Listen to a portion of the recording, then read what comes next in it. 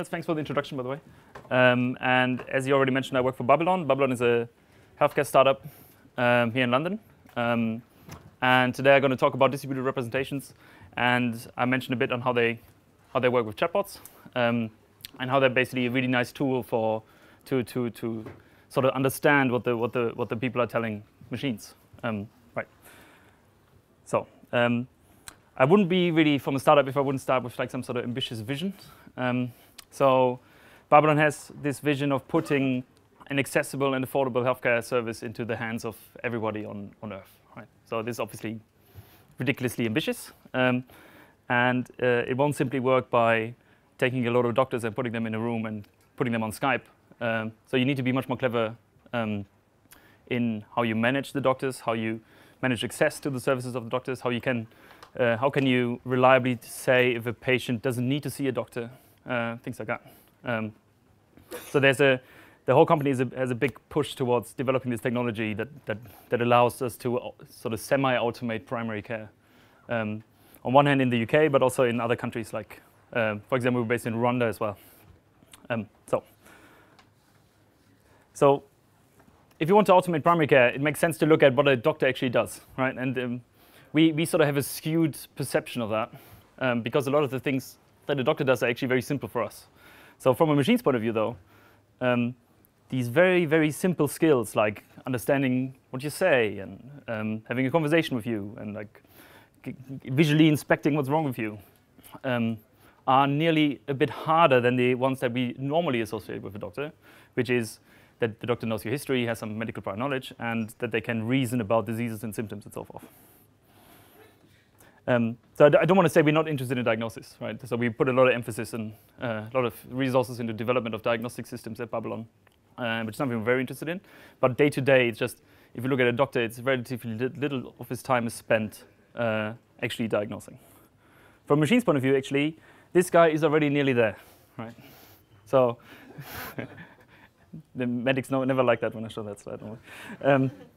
So he already has managed to gain all the sort of standard skills that we need, so can understand language, can see everything. We just need to instill a little bit of medical knowledge into him, and then he will be a doctor. Right? The same also holds, though, for like lawyers and scientists and pretty much any profession that doesn't require some sort of manual skill. From a machine's point of view, they all sort of share these sort of same challenges, right? And that is a good thing, because this means that a lot of people are actually working on these aspects, so language understanding, computer vision, and so forth. And you've seen some examples in the last talk, I believe. The first three of these are actually clearly, at the moment at least, in the domain of deep learning. So who here is familiar with deep learning? Oh, it's quite a few. All right, you might be bored. So these three skills are sort of the best approach that we know is to use deep learning on them. So to use deep learning for text understanding and for computer vision and so forth. They're still far from being solved, though. Even though they're don't get me wrong, there are amazing things that people do. They're amazing results. But overall, the problem is still far from being solved. And in digital health, or in nearly any sort of application domain of machine learning, we need to understand how we can take these advances from these sort of more technical or more specific applications of deep learning and transfer them to like our domain. And to like sort of get you into or to demonstrate what I believe is sort of the best method of doing that, I want to quickly revisit on what I believe actually makes a deep neural network work well. Okay, so let's start. So this is like a standard neural network, right? So there's 3 layers. Input is where we put our data. There's a hidden layer, and then the output is where we get our results, right?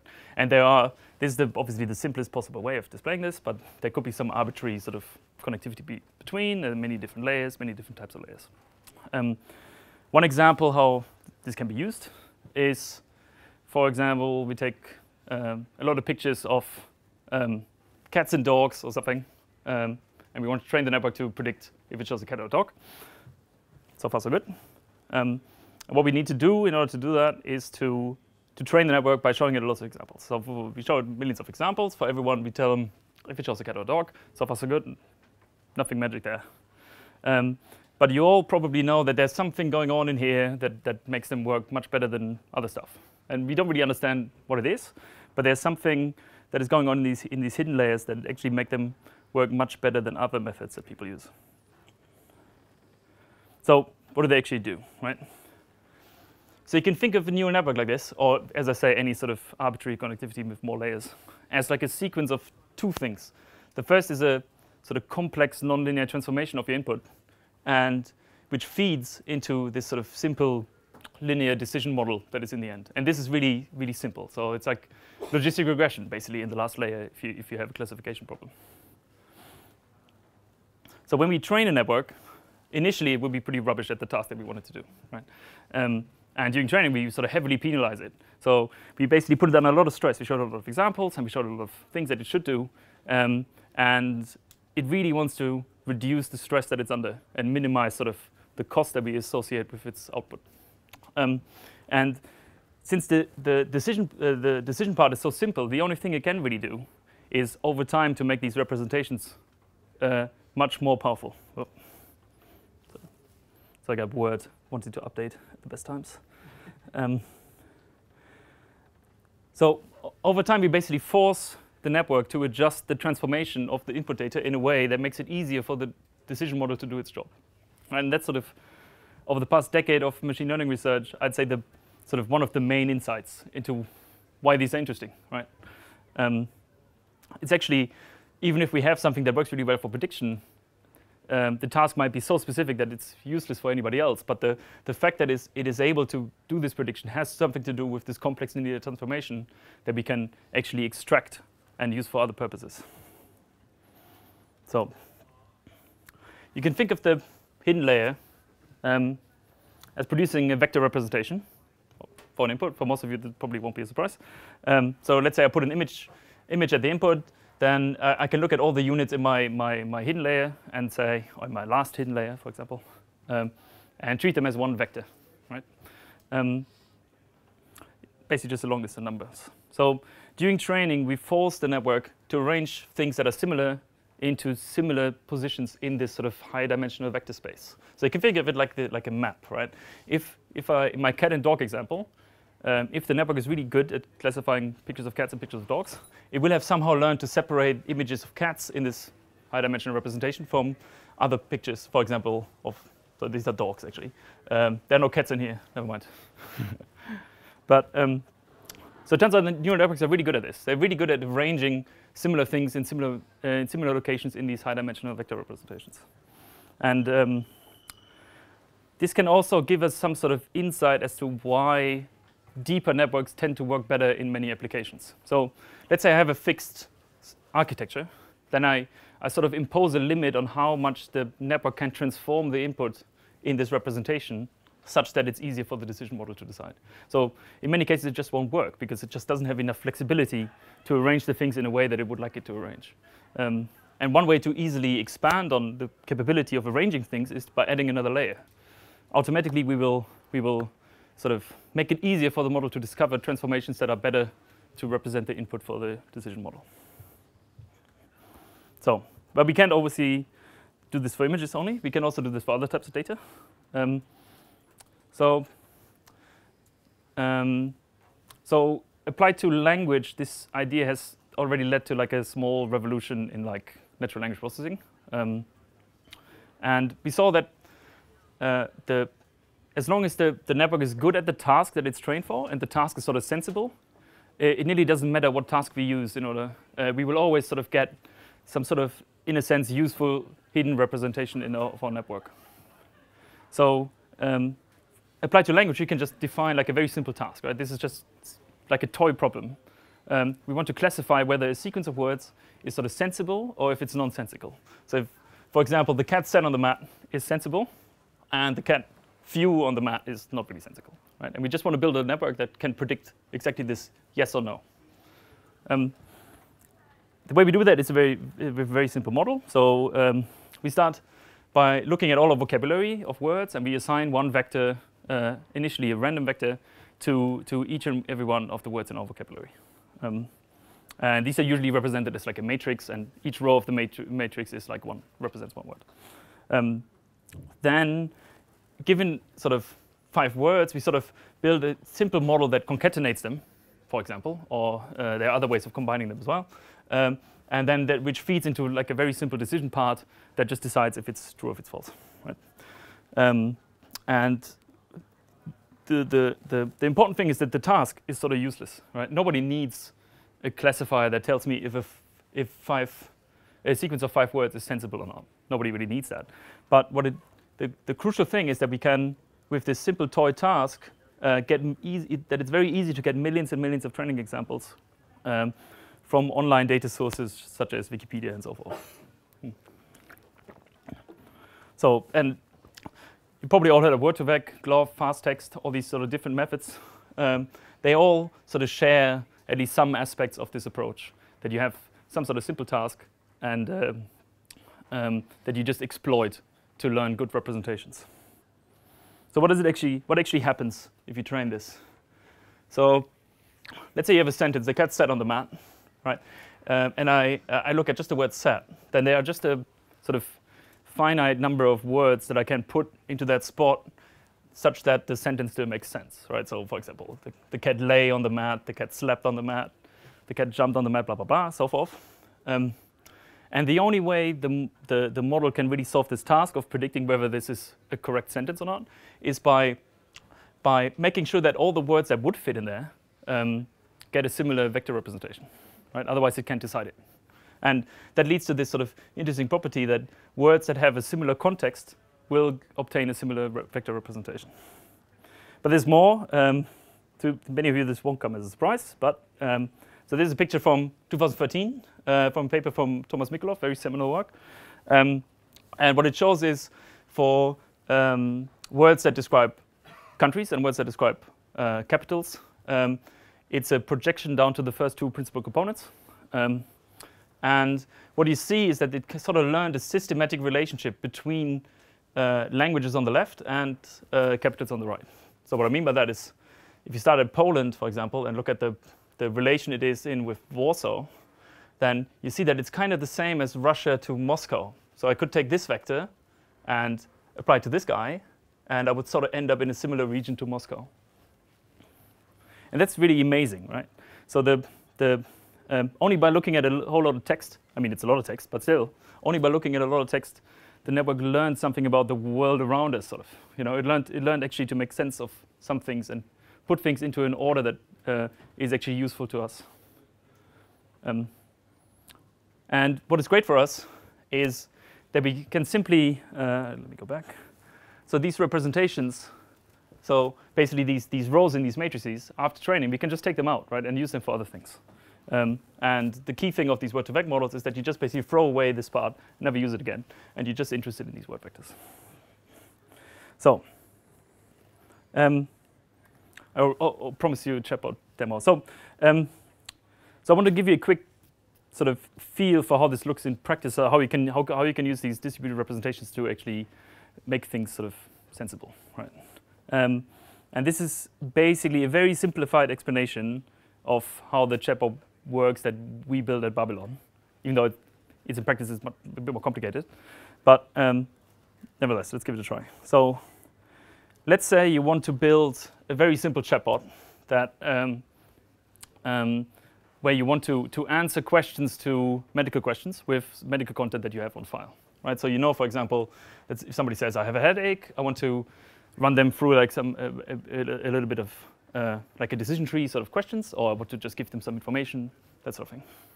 So let's say a user has a question about headache. The simplest approach would be to just come up with a bunch of rules, right? That's what everybody would do. So a user might say, I don't know, I have a headache, my head hurts, I don't know, my pain in head. And all these responses, all these questions should get sort of the same response by our bot. And we can come up with a bunch of rules, maybe even regular expressions and more sophisticated things that work well for a very small fraction of the input data. So what you end up with is like some sort of high precision classifier that is basically very sure as soon as it fires, but has very low recall in that not a lot of things fit to the patterns that you describe. And it's obviously a bit boring. But you could go on with this pattern, right? You could add more rules. So what causes migraine? My leg hurts. I've injured my arm, injured my leg. All these different combinations. You could actually come up with a rule that describes this and fires then a certain response. And this is the reason probably why the most popular chat script sort of libraries that you can find online, like Rife script and chat script and things like that, pretty much fit this pattern. So you define some sort of pattern over elements in your vocabulary that are combined in some way, maybe including some part of speech and things like that. And using that, you can come up with these rules. But pretty quickly, you reach the limit of this, right? So let's say even a moderately complicated query, like, I don't know, when I turned my neck the other day, my ear popped and it keeps ringing, what can I do? It's very unlikely that you defined a rule specifically for this case, right? Also, it's quite unlikely that you wrote a rule that is generic enough to fit this case, because it involves a lot of things and a lot of relations. There's simply no way in advance that you know how the people will ask about things.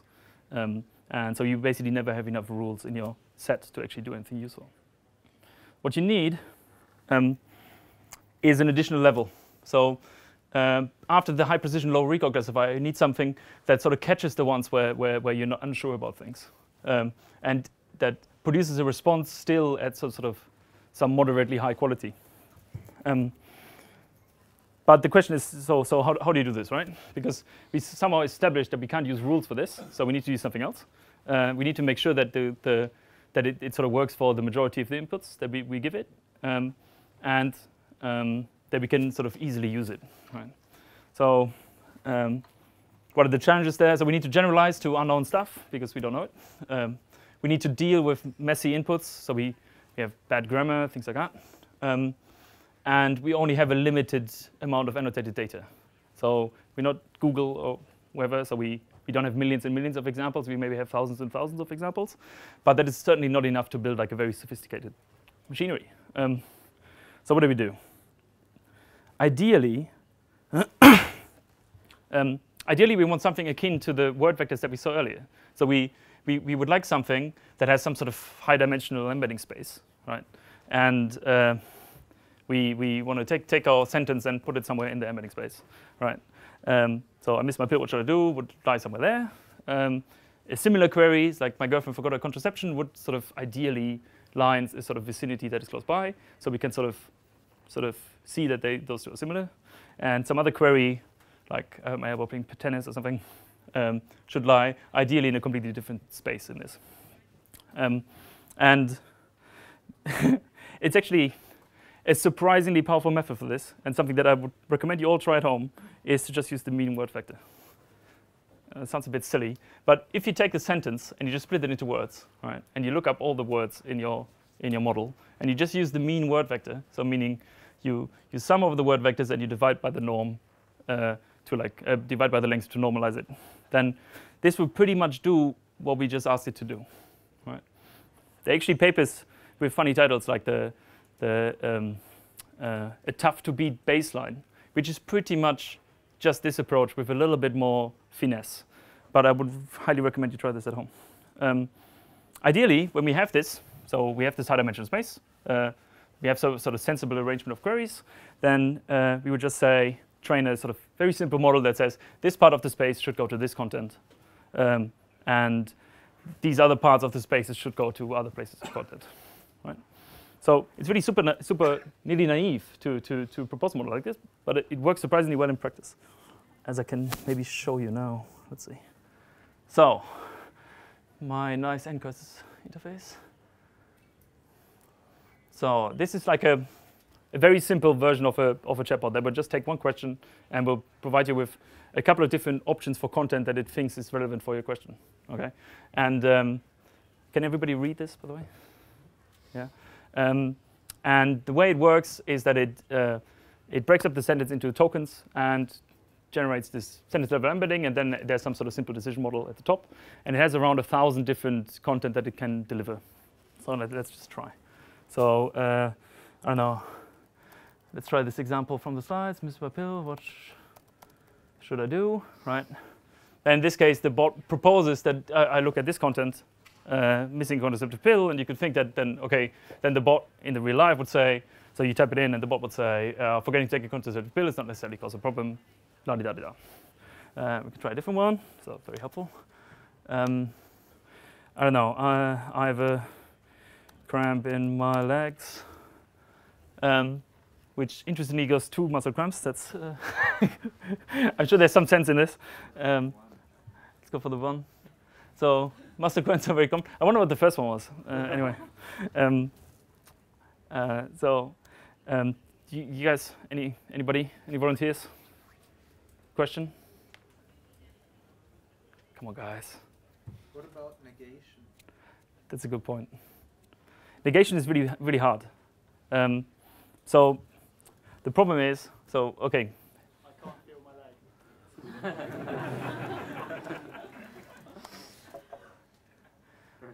Restless leg. It's like close enough, really. But no, the point you mentioned with I can't see.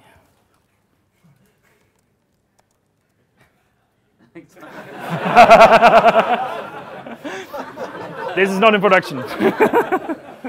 Thank God it's not in production. Well, at least everybody knows this is not scripted now. No, I wouldn't like any of that. I can't see my glasses. I can't see my glasses.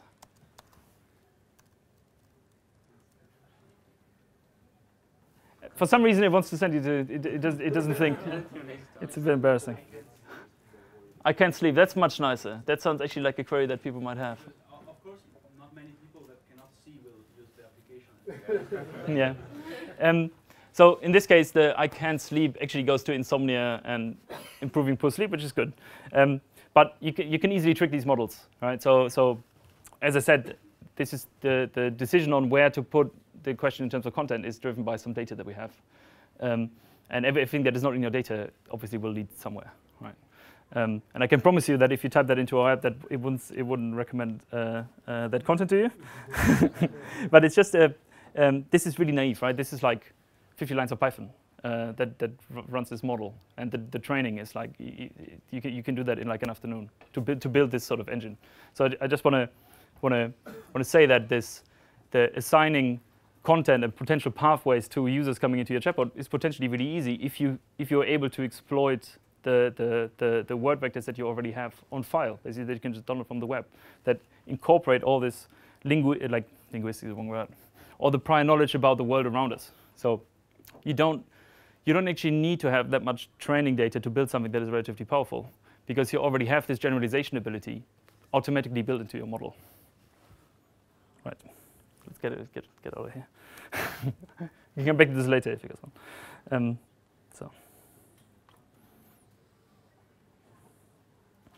Right.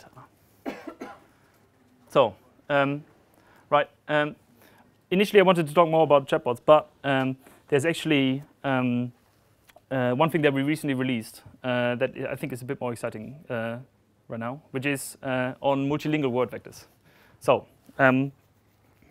so far I've been just talking about monolingual word vectors. So it basically only makes sense to compare the similarity between two words if they are from the same language, right? If you train it on the same corpus. Otherwise, it really sort of doesn't make sense. So there's a lot of interest, though, for multilingual word vectors, so meaning things where I can compare two words in the same language, but also compare two words across two languages, right? So to give you some intuition on how this could be done, I want you to start with this question. So the first question is, so let's say we take the same data and we train Word2Vec, or whatever method you use for these word vectors. We train on it twice with different random seeds. And what would happen? Okay? And I want to give you an analogy. So, let's see. Let's say there's some undiscovered Pacific island that I'm interested in, right? I pick two people. They land on different beaches on that island. And I give them some simple measurement tools, right? So they can measure distance and angles and things like that. And I give them a task, draw a map, okay? And the island is sort of big enough that they never meet. So they can never talk to each other about the maps that they draw. What would happen? So if you can measure distance and angles, it's perfectly reasonable that you end up with a map that is reasonable, right? The map itself, the coastlines between the two maps will sort of match. Also, the maps are self-consistent, so the two monuments basically on the island on the right map will have sort of the same similar relationship between each other than the same monuments on the other map. But there will be, thank you. Since I didn't give them a compass, there will be some sort of random orientation between the two, right? Because they have no way of turning off.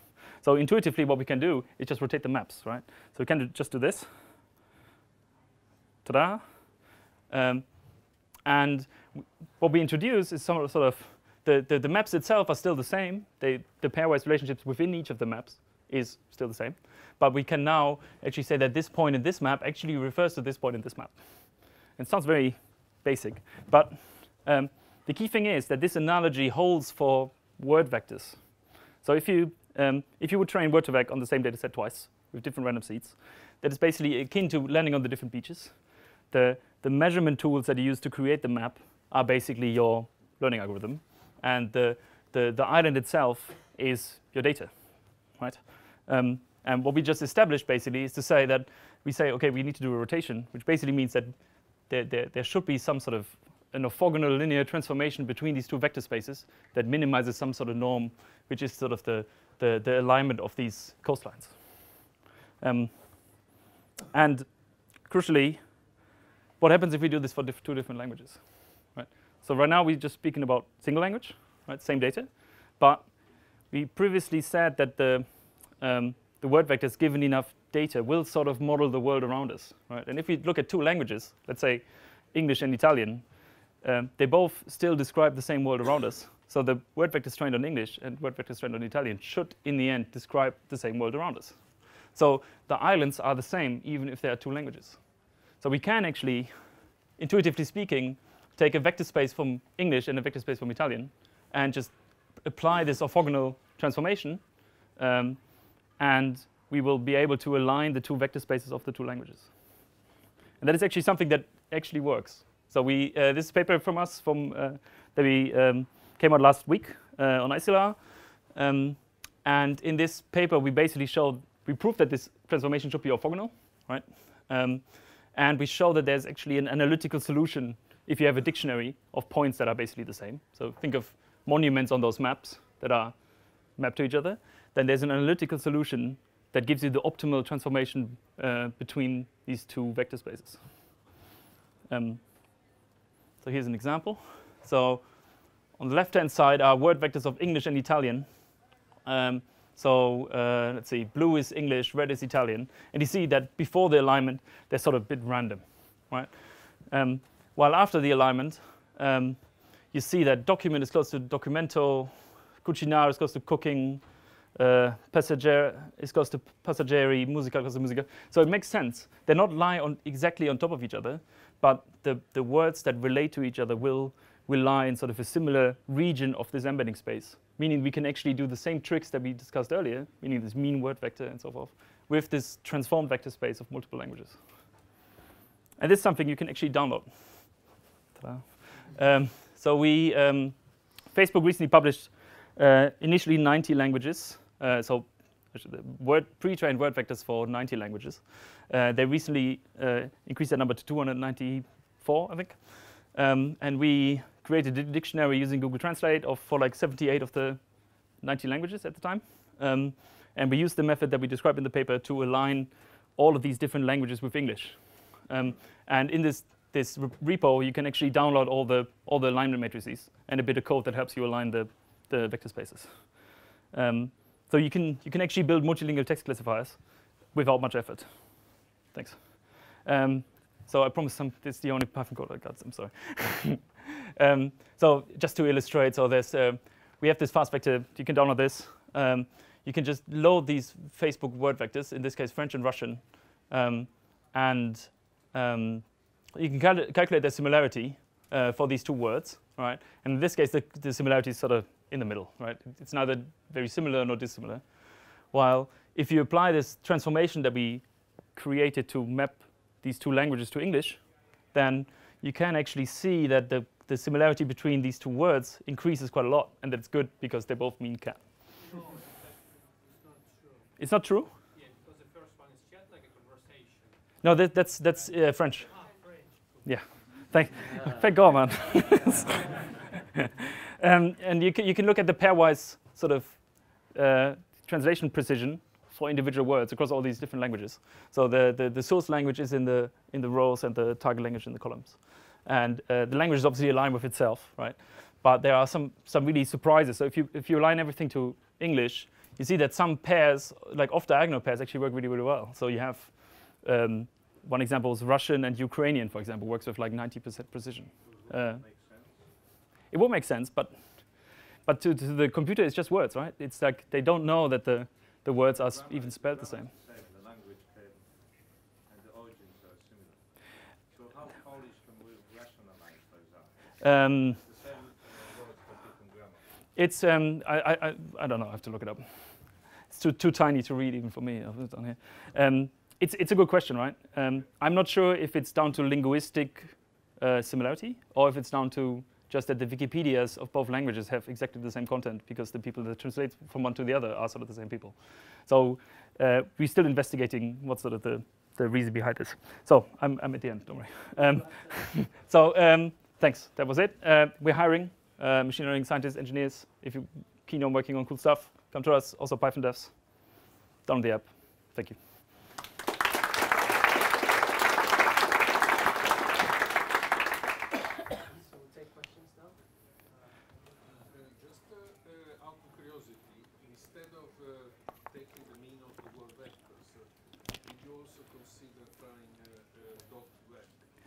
Doc to vec. We haven't tried doc to vec. We tried other approaches. So there are a bunch of different sentence level embeddings that do work. But so in my experience, what actually works best is an RNN, right? But it's sort of a trade-off between the amount of effort that you put in, the speed at which you can do the inference, and the sort of improvement of quality that you get. So there are obviously better ways of doing it. Yeah. I didn't repeat the question. Yeah, sorry. Thank you very much for the talk. I also find fascinating that on your manifold of answers, erectile dysfunction is really close to suicide. Or RNN, as you mentioned, in production anywhere, because a lot of criticism of these methods and work with them in production. So there are multiple. The question is if we use RNNs in production and word2vec in production. The chatbot that I can't exactly go into the detail how it works, right? But overall, the chatbot that we have combines multiple of these approaches, right? So even though machine learning people always tell you that you can always do everything with machine learning, you will always have a bunch of rules as well. So we have a bunch of rules at the start, right? To capture cases where we definitely show. We have RNNs deployed in production based on word2vec. And what they do is they decide basically which path a user should take through like our chat experience.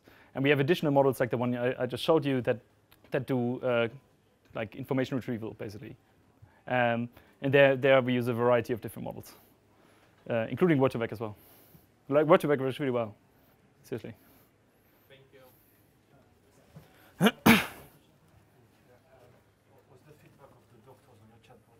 The question is on the feedback of the doctors on the chatbot.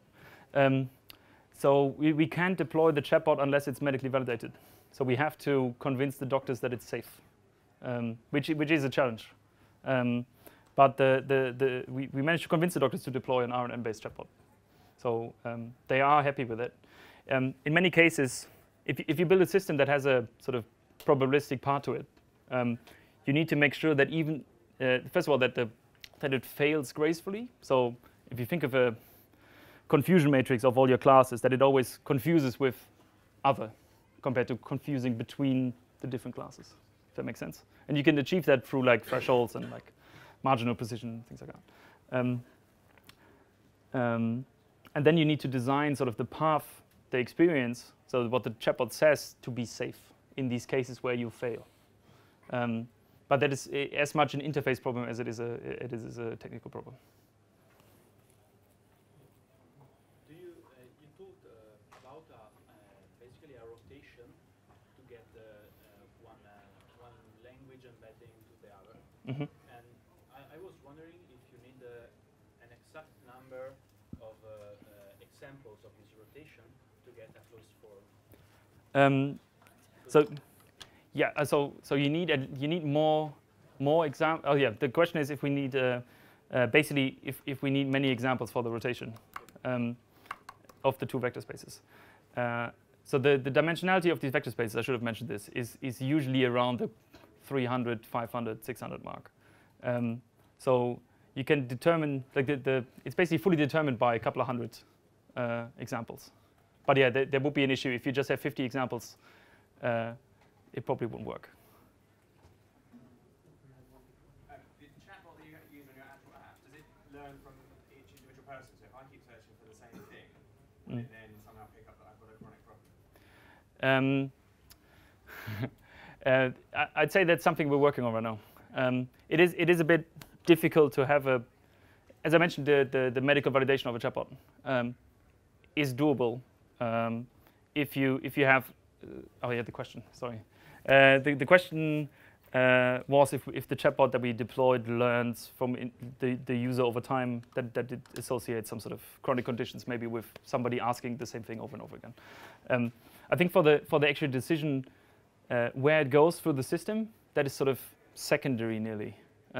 But there should be another process over time that looks at your experience with the app that then maybe highlights a certain risk of chronic problems. And that's sort of so what you sort of want is like nearly like a distributed representations for patients that takes all this into account, right? All the different experiences that you have with the app that is sort of make you similar.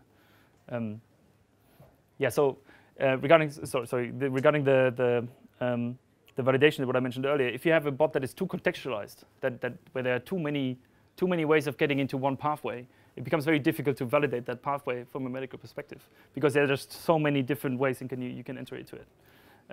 So at the moment, we're still working on that, to be honest. Having a chatbot is novel, but I know there are some online self-help systems already, and I just wondered, have you managed to outperform them? Because I think about the NHS one, it always recommends you call the GP, which is Yeah. So the question is if we evaluate against like online support forums and things like that. So regarding the NHS triaging, you mean the 111 service, I guess? They do have an issue that they're a bit overly cautious in terms of triaging. There has actually been a deployment of our triaging system as a substitute for NHS 111 in London over the last couple of months.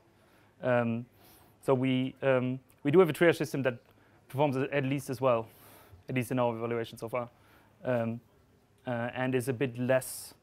Well, it's hard to say. It won't always send you to the GP. I mean, people think that our app will always recommend you to go to the GP, right? That's a typical criticism that when you have a chatbot and you have an interaction and in the end it tells you to call a GP, right? But on average, it's more expensive for us if you actually talk to a GP. We actually want you to not talk to a GP if we can. To increase the size of your training data set, do you use the video conversations from like real humans and real? So the question is if we use the video consultations to improve our or increase our training set. We don't do that at the moment. There are some challenges regarding information governance and privacy security. So we actually don't have immediate access necessarily to the recordings of the video of the consultation, right? They would first have to go through like a quite stringent anonymization process, and so we at the moment we don't not using that yet. We basically have a lot of in-house doctors that help us with an initial data collection, and we have some of the services that we offer also involve speaking to a clinician via text. So that is an obvious source for training data for us. We'll take one last question. What is your experience about the differences between fast text and word to vec. Fast text is supposed to be faster for one, and that's an interesting notebook from the James people that compare the two, but I was interested in your experience. So fast text works particularly well for languages that have like composited words. So the way fast text works that is different to word2vec is that beyond just learning a representation for the word, it tries to learn representations for basically trigrams or n-grams in general, where the mean over those n-grams is sort of similar to the representation of the word that is made up of these trigrams. And what that leads to is that it's better at like words that are rare, which is pretty much all the cases for languages where words can be freely, like German, where you can just put lots of words in a sequence, and it might be a combination that you have not seen that often in your training set. You would still have a good prior on what the representation should be. But yeah, it's fast. But these are at inference time they're all the same. It's just a hash, right? So you just look up a value in a hash. So at inference time there's no benefit in terms of speed. So we have to close now. So maybe you can ask me. So thanks. Yes. Thank